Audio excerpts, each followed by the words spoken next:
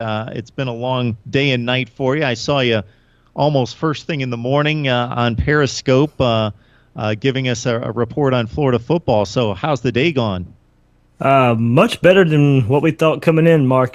Florida had some room to move up in the rankings and finish with a flurry to finish in the top 10 in most of the recruiting services. So it was a class Jim McElwain needed in his third year to finish with a bang, and it started the day with Daryl Slayton.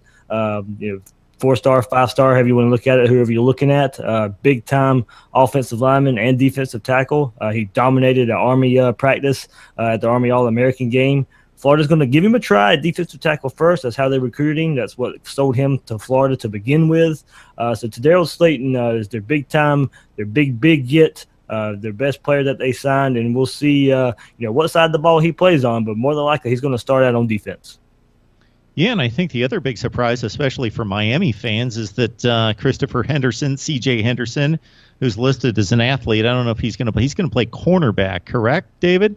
Yes, he'll play cornerback. He'll get first crack there. Florida has some need there with the departures of Jalen Tabor and Quincy Wilson. So Christopher C.J. Henderson will slide right in and get every opportunity this fall to play corner for Florida. Yeah, so out of nowhere, people were criticizing Jim McElwain for a down year, down recruiting class, not Florida standard, but lo and behold, comes in, hits the wire, hits the finish as a top 10 class.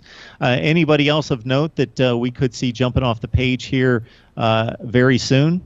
Yeah, I think who you got to look for right now is wide receiver James Robinson was kind of a surprise for Florida today. It came out Monday that Florida would not admit him. The admissions higher-ups, higher than the athletic director, Scott Strickland, would not allow James Robinson on campus after he was cited for marijuana possession at his Ohio State visit a couple weekends ago. He had some more off-the-field issues previous to that, and it had come out that Florida was not going to let him sign. Right before Jim McElwain held his signing day press conference, he sends out the tweet that James Robinson is a Gator. Caught a lot of people by surprise. He's a four-star wide receiver, 6'3", 6'4", 190, big type of possession receiver Florida could really use. A type of receiver Florida doesn't necessarily really have right now. Can he get his head on straight and come in and make an impact as a freshman? We'll see. We know Jim McElwain's not afraid to play freshman wide receivers.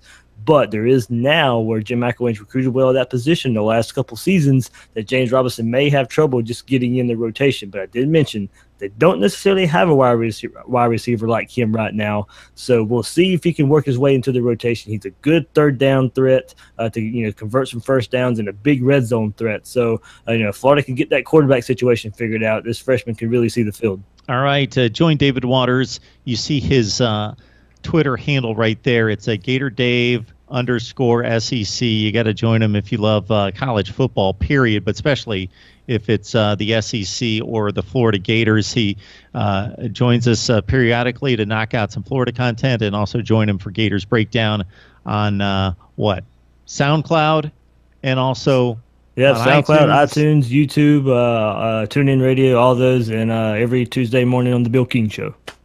Excellent. David, thanks for stopping by. Thanks, Mark.